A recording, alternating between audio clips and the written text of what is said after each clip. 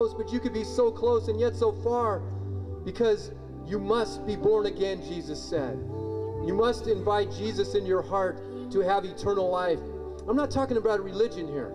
I live religion. I'm talking about a relationship with Jesus. Oh, God loves you. He says, behold, I stand at the door of your heart and I knock. And I said, if you would just open the door, if you just give me a chance, if you would just come, I would show you my love and I would show you my grace, and you would live in heaven for eternity. If this is your call, if this is your cry, you come right now. Just get up and come right now.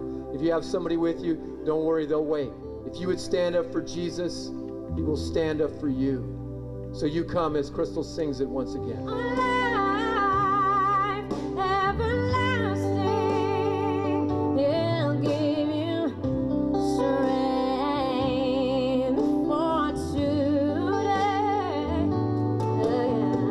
Taste the living water and never thirst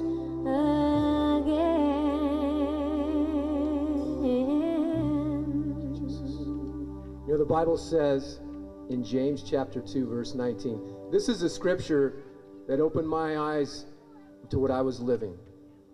It says, the devil and his angels believe in God, and they tremble. You see, it's possible to believe in God and still not make Him Lord of your life, because we know that the devil and his angels will never go to heaven. There's a place prepared for them where they will spend eternity in the lake of fire. Holding to a form of godliness is not good enough.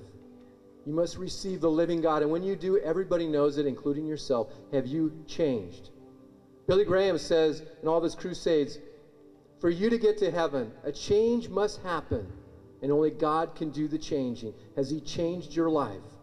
Has He literally come in? This will be the last time we're going to ask. If you're satisfied where you're at, then stay there. But if you're not, if you're wondering, you know what? Man, he's bringing up questions to me. I'm feeling nervous. My heart feels like it's going to pound out of my chest. This seat I was just in, it's electric right now. That's God calling to you. You must come now. There might not be another opportunity like this again. But God says, come and He'll show you. This will be the last time. Come forward now. We don't have any more time left, just a few seconds. Lord Jesus, I believe that you came to earth 2,000 years ago to die for the sins of man. I believe that you hung on a cross for me. And I receive you now into my heart. Fill me with your love. Fill me with your Holy Spirit. Write my name in your book of life. Thank you, God.